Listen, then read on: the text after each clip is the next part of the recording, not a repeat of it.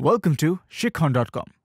In today's tutorial, we'll see that in the previous three classes, the sum and functions that we have learned how to use such functions properly into examples. And we will also become familiar with few new functions.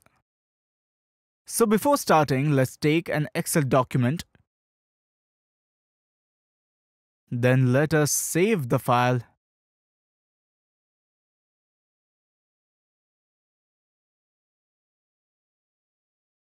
Desktop.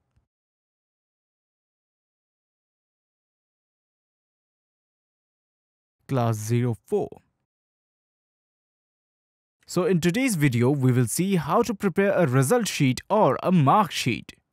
Okay, so let us first prepare a heading by selecting and merging, and let's give a title, Result Sheet. Then after this, let us make it in center and let us increase the font. All these things we have learned in the previous three classes. Now, in order to prepare the mark sheet, we will first have to write the name of the students and have a list of subjects. So let us enter the list here first. Number 1, 2, 3, 4, 5. So like this, the number of students that we have should have a unique serial number, so let's prepare a serial number. Now we can see that the numbers are aligned to the right side and our text is in the left side. As we already have learned how to correct the alignment, let's do that first. Now we come to student name. So write name. After writing name, let's go to number 1. By pressing enter, we go down. Enter.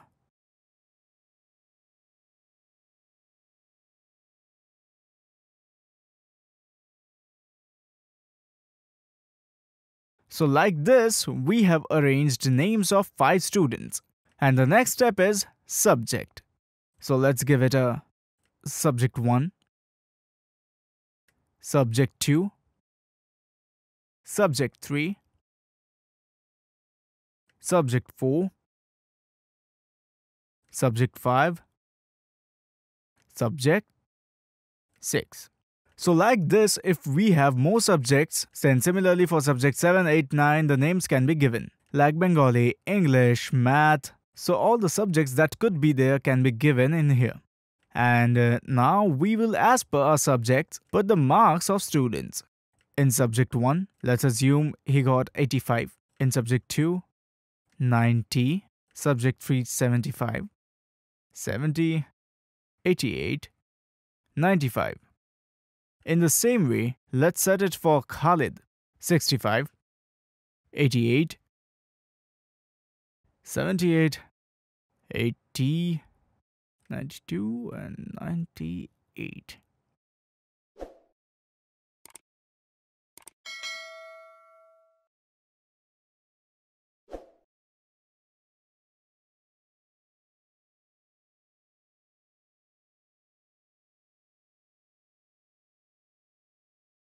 So one by one, we will place the numbers that which student has got how much marks in each subject.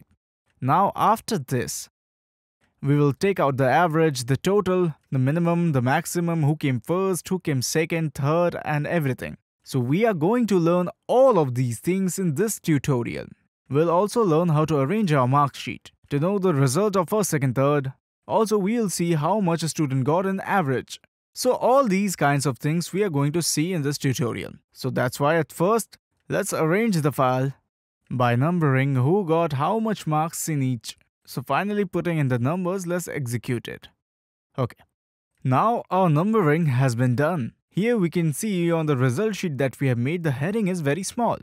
So let's arrange the document first. So in that pattern, we will adjust our heading later on. Now we are seeing that the above alignment is at left and the below alignment is at right. So we will select the above alignment and make it a right. And in the previous videos, we have already learned how to highlight this second heading in a way. So for highlighting, we will give in the background an off-white color. Then let's make the font a bit bold. So now we can mark this as our second heading. Okay. Now for the students, we have already marked the numbers for the subject. Like for student 1, how much marks he has got for which subject, I have marked that. After this, we are going to find out that who has got how much in total. So let's give the total field here. Now we will see how much in average he has got, how much minimum number he has received, and his highest number, that is maximum number received. So here we got 4 options out, and the last option that we will give is grade, which means what grade he has received. We have still not learned the grade function yet. So in the new class, that is today's class, we will learn how to get the grade out of numbers. But first, the things that we have already learned, let's get those things out. Like to know the total number that the student has got, we know what function to use, that is equal, then sum. After this, if I select and drag these columns, then give the bracket and enter. So now we know that our total number will come here. That means the total number that the student has got will be shown in this place right here. And for every student, we don't have to do this again and again because we already know that. If we click and drag downwards from this corner, then we will get the total marks for all the students very easily. So we can see that how much Mr. Khalid or student Khalid has got here. The total is given here. The total marks that student Rabaya has got is also shown here. And now I want that the students that we have, how much average number that they have got here. Like the total number that they have got, in that respect, how much is the average? So for taking out the average, the function that we need to use is that equal, and then we will write AV. When we write AV, we can see it's showing on the screen that AVE and then average. So after average is showing here, similarly, we will select all the columns. Then after giving a bracket and pressing enter, now we can see that the average number is 83. So student Abdul has got 83.33 as average. So in the same way, if we drag it downwards, now we can get everyone's average number here. So which student has got what average number will be shown here. So we will get this very easily. After that, we have minimum and maximum calculation for a student. We have to know in the result sheet what's the minimum number he has got or the maximum number he has got. Now we have already discussed about the minimum and maximum calculations in our previous video. If you haven't watched it already, go and check it out. We will again write equal and give the function name min. Click here and then again drag it. After that, close the bracket. Now we can get the minimum number here from 85, 90. So we can see that 70 is the minimum number. Okay. Now if I make the 70 as 65, we can see that all our calculations now have changed. The minimum has changed, average has changed, total has also changed. So what we understood is that the places that we have put in functions, we don't have to change that anymore. The main table that we have got, if we change values here, like change the amounts in this place, then we can see that automatically our calculations and functions will change here. But we have to remember, if we add another subject other than these 6 subjects, then that number won't be recorded automatically here. Because in the function we have selected from C8 to H8.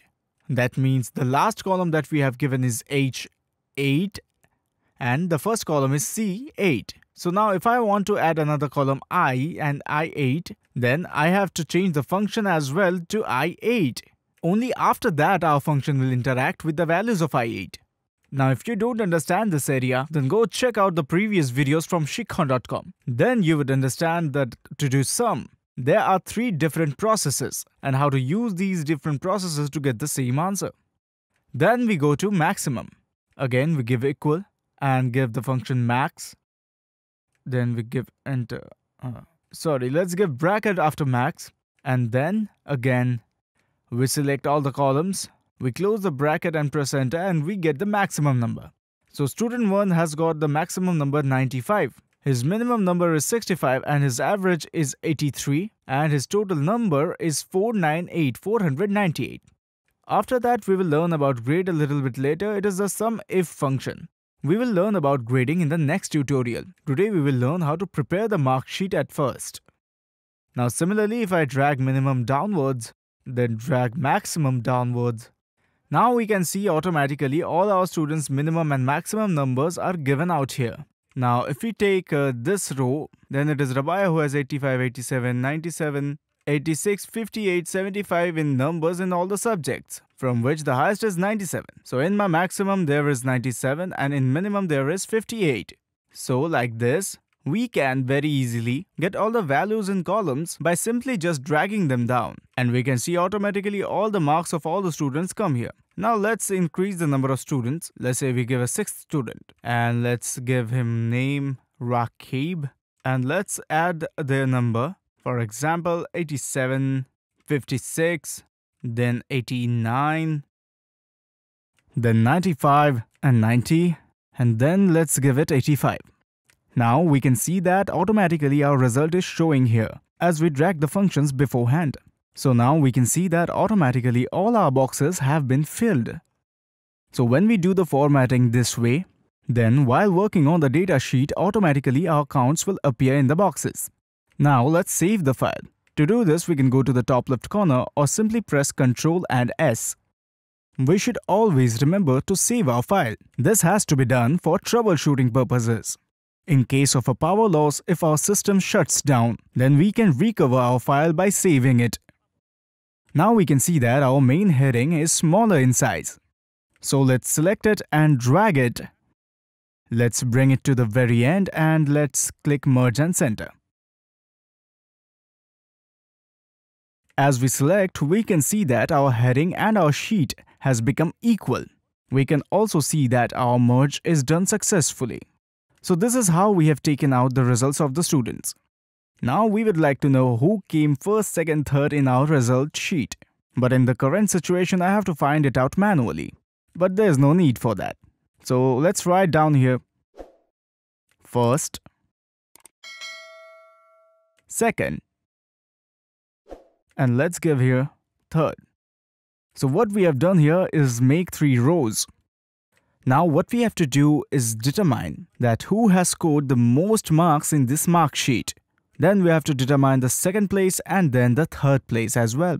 So to get this, the function that we have to write is equal larg large bracket. Now what we have to do is choose and drag the total column totally. This is because we would determine the position based on the total marks that everyone has got in the mark sheet, because we have already got the total marks of every subject each and every student has got. Now we want to determine the first, second and the third positions within these total numbers. Also in all the functions, we have already seen that the name of the first box, which in this case is J8, then there is a column and then the name of the last box is written. We are doing all the functions like this way. We are taking the names of the first and the last box in the bracket. And when we use the equal function with these box names, we can get the result. Now, when we use the large function and decide from which box to which box we are going to use, we need to determine who has got first. Now for doing that, what we are going to do is, like here we have taken J13 as the last box. We will give a comma after that. Then we will write 1. So we are commanding the function to determine the first position in the mark sheet. Let's press enter. After entering, we can already see that within all these numbers, the highest number here is 502. Now the person who has got 502, that is Rakib, he has got first. Now for second, we would write equal large. Now let's select the boxes again. After selecting, similarly, after J13, we will give a comma. After comma, we will write 2, because in this box, we want to determine who has got the second place in the mark sheet. Let's press enter. Now we can see that 501 has been selected. We have to keep in mind that after the function, we always have to give a comma, then write 1, 2 or 3 to determine first, second or third. Now let's go to the third place box, equal large.